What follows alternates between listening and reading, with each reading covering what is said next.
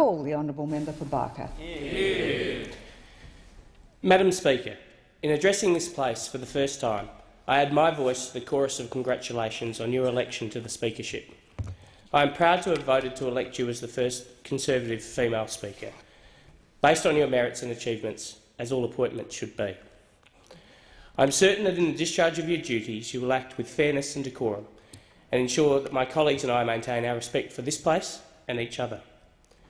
In this you can have no better role model than the 26th Speaker of the House of Representatives, Neil Andrew, a man who I have long admired, a man who through this incredible journey of mine I've had the privilege to come to know, and a man who I regard as a friend and mentor. Madam Speaker, I also acknowledge and thank the member for Berowra for his wise counsel and pastoral care over recent weeks. I am honoured, Madam Speaker, that I will forever be able to boast that I was a member of this place during the tenure of the Clerk of the House of Representatives, albeit briefly. This legacy will be recorded not just in the pages of Rep's practice, but also in the actions of his staff. Never have I had the pleasure of dealing with such pleasant, professional, helpful and committed men and women. They are a testament to his leadership. Madam Speaker, tradire e il fare c'è di mezzo il mare is an Italian phrase which translates loosely to between words and deeds exists the ocean between. In essence, Madam Speaker, talk is cheap. I am honoured to be a member of a team led by a man of principle who says what he means and does what he says. A Prime Minister who will lead a government of honesty and integrity, a government focusing on matching words with deeds. There is no more important deed for this government than creating a strong and prosperous economy, where lower taxes and less regulation will deliver greater business productivity and ensure more Australians experience the dignity of employment. Madam Speaker, my family's home in Barker is located near a property called Dingley Dell. Dingley Dell was purchased in 1864 by one of Australia's first poets, Adam Lindsay Gordon. While living there, Gordon became a member of the South Australian State Parliament, where he was renowned for two things. The first, I hope not to replicate. That is, that his speeches, whilst entertaining, were largely irrelevant. The second, I cannot hope to replicate, for Adam Lindsay Gordon was considered dashing and handsome, whereas unlike others in this chamber and the other place, I lend weight to the claim that politics is show business for ugly people. I am proud, Madam Speaker, that like the first four members for Barker, John Bonython, John Livingston and the Camerons, Malcolm and Archie, I am the son of immigrants. I am a parochial Australian, immensely proud of my Italian heritage. I honour the rich contribution immigrants have made to my home state of South Australia and the nation. My father Luigi, the only child of Giuseppe and Angela Pasin, arrived in Australia as an 18-year-old seeking opportunity and adventure. My mother, Giuseppina, as the eldest daughter of Antonio and Immaculata Pepe. For both of them, World War II had been indirectly formative. My paternal grandfather died in 1948 as a consequence of tuberculosis, acquired whilst making the dangerous trek at night from Germany to northern Italy, an ordeal lasting for 12 months. After spending 2 days at home, he was hospitalised for 2 years before succumbing to the disease. Nothing I do in this place will ever be as hard as his journey home.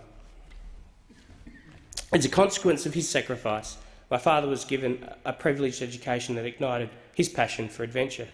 My maternal grandfather, after whom I take my name, served in Africa before being taken prisoner. As a prisoner, he was treated with kindness and respect and came to learn English. At the conclusion of the war, he too returned to Italy, but armed with his newly acquired language skills, he sought out for his family the opportunity that a life in Australia could provide. Opportunity, Madam Speaker, is so often the driving force of the migrant story. As Nick Cater, himself an immigrant, states in The Lucky Culture, no one comes to Australia for an easy time. They come here for a future. They do not seek deliverance, they seek an opportunity to deliver. I am proud to be part of a government that is working to once again ensure that those who come to our great nation to share in its opportunities and to add to its prosperity do so in a safe and orderly manner, respectful of proper processes. My parents met and married in Mount Gambier. Their entrepreneurialism saw them establish and operate many successful businesses. My father returned ultimately to his rural roots, farming land at Youghal, Obi Flat and Kalangadoo. My mother operated a retail fashion and lingerie store in Mount Gambier for 46 years. It became a meeting place for the ladies of Mount Gambier.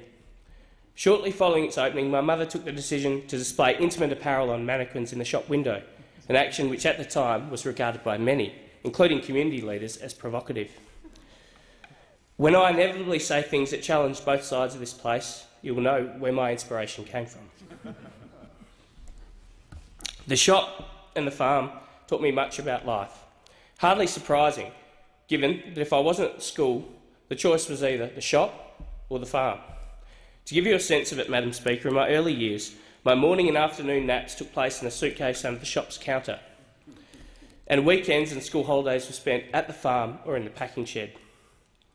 You might say I was exposed firsthand at an early age to the hard reality of running small businesses. Indeed, Madam Speaker, as a young child, I once guided a friend and good customer of my mother's to the most expensive item in the store. It was a full-length mink coat, and insisted that she purchase it. When the customer inquired why, much to the embarrassment of mother, I said, "'Cause things are tight." The kindness of the customer saw her offer my mother a loan, which made it all the more embarrassing. I also watched, Madam Speaker, as unnecessary government intervention ended my father's desire to continue growing, packing and exporting onions to the world. Without knowing it, these real-life experiences and others formed the genesis of my ideological beliefs. As a Liberal, I know that our national interest is best served by a free citizenry, empowered by personal responsibility and supported by a government that knows its place.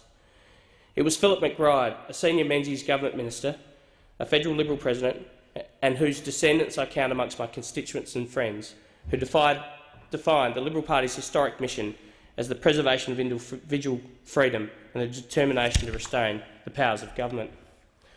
To this end, we have not always succeeded. We must, Madam Speaker, have the courage to do better and ensure that we strive for the discipline that small government demands. We must, at the same time, Madam Speaker, respect and protect our traditional values and institutions. They are the bedrock on which our nation was built. Their conservation is essential to ensure the continued peace, order and good governance of this country.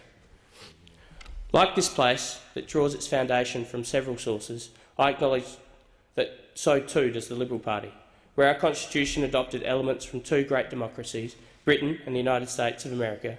The Liberal Party was informed by two great traditions, both liberal and conservative.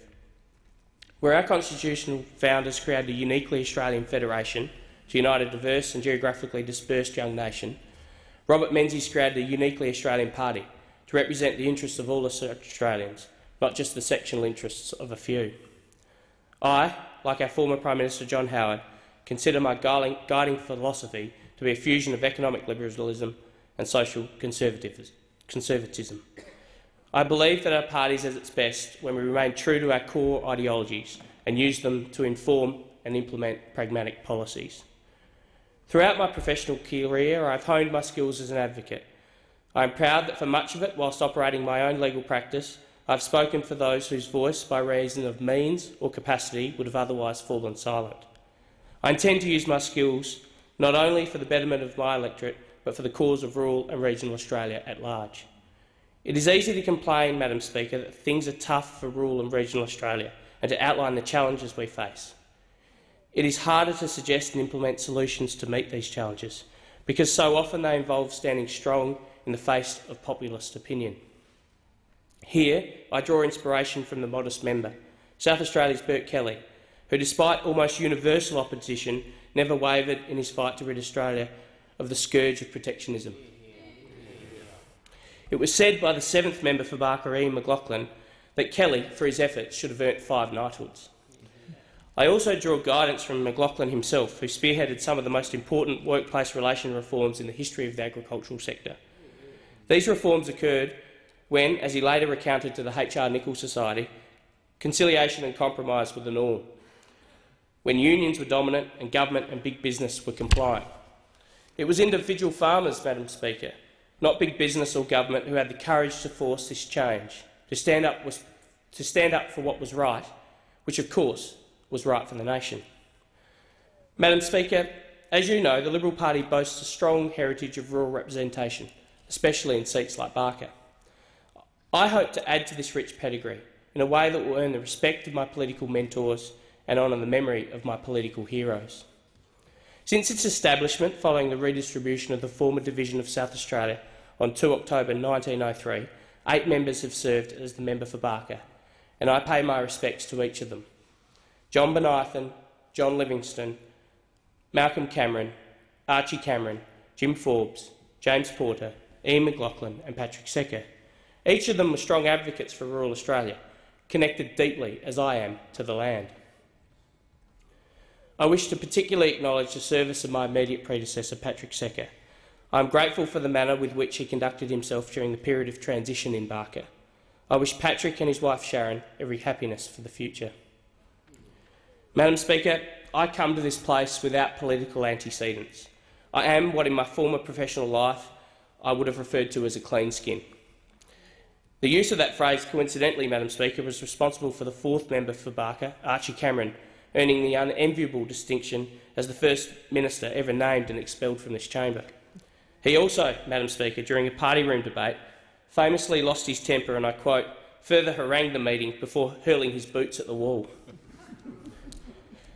Whilst I have no personal connection to Archie Cameron and indeed no inclination to imitate his antics, I am proud to have had a strong personal connection to many of the men who have served in this role before me, including, Madam Speaker, Malcolm Cameron, who occupied the post from 1922 to 1934.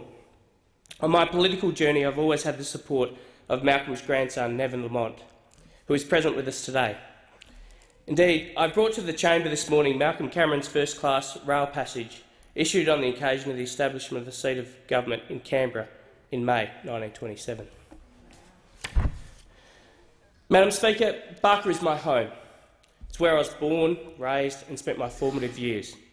It was where I took my first steps and watched my daughter do the same. Madam Speaker, in this way I count myself truly fortunate. Barker is an electorate that has delivered so much to the nation and sought so little in return. It is an electorate whose economic strength is matched only by its diversity. It is, Madam Speaker, the engine room of regional South Australia, endowed with natural resources perfectly suited to the pursuit of agricultural production. It is a place of natural beauty, from the volcanic region of the south to the river oasis of the north, from the rolling hills of the Barossa to the picturesque plains of the Murray Lands and Mallee.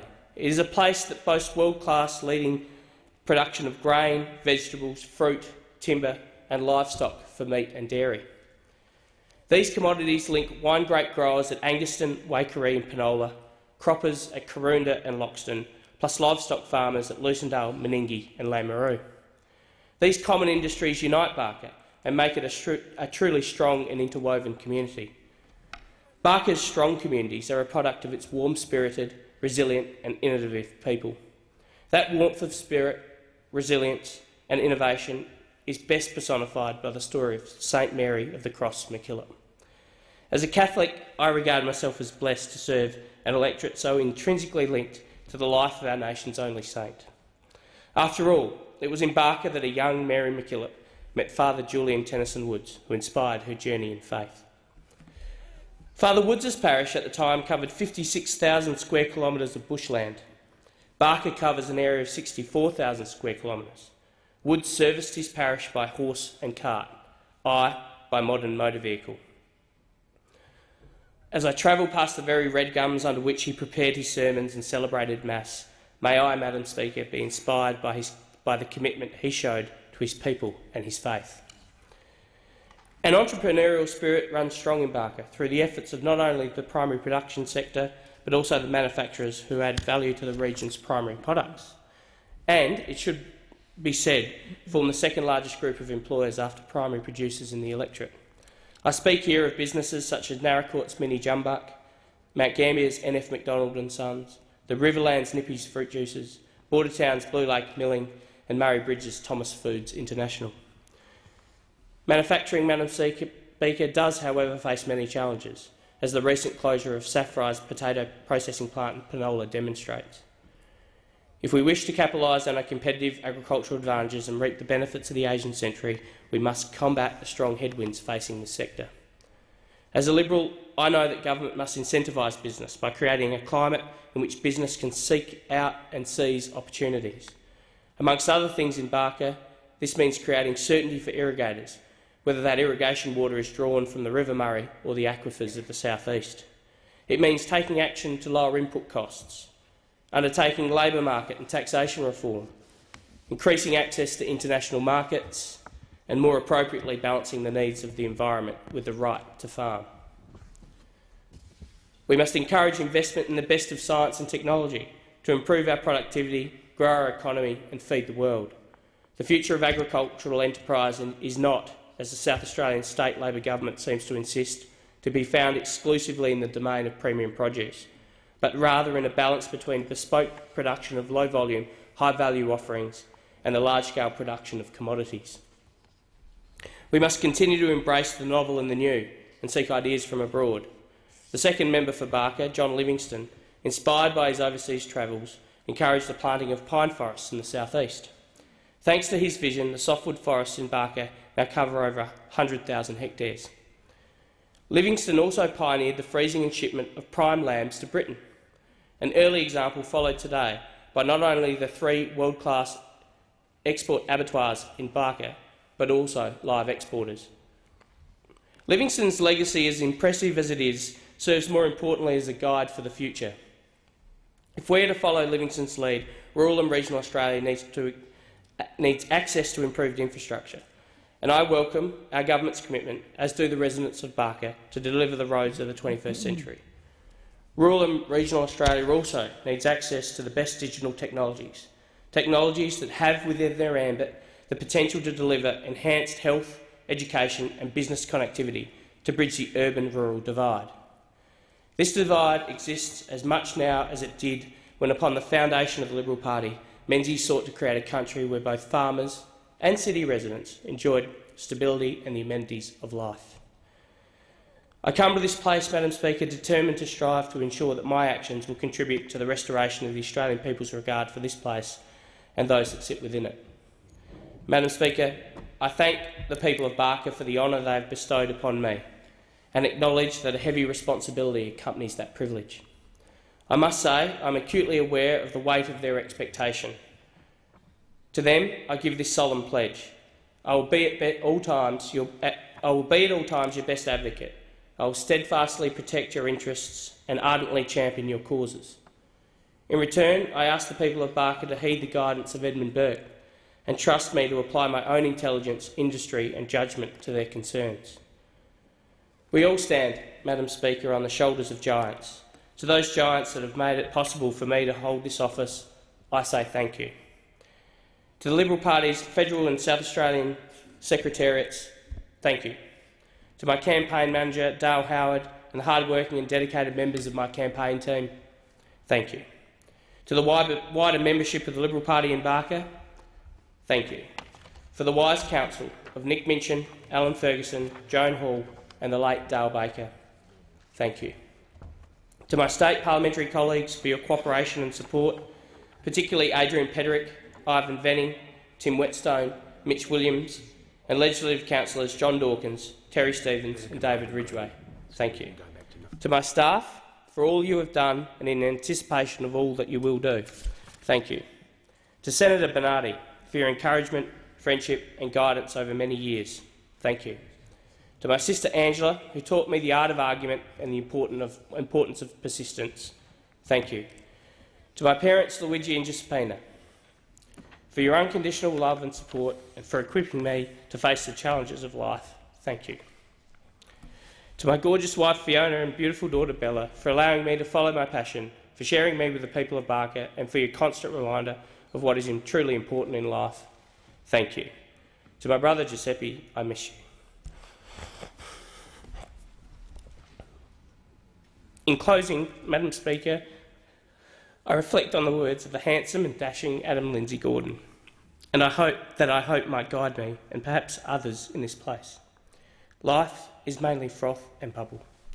Two things stand like stone: kindness in another's trouble and courage in your own.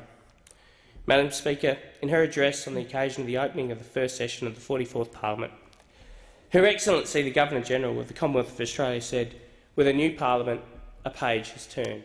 A new page in our country's history is about to be written. I hope that in adding my ink to that page, I will be remembered as a man of kindness, whose courageous actions honoured his family, his party, his country and his God.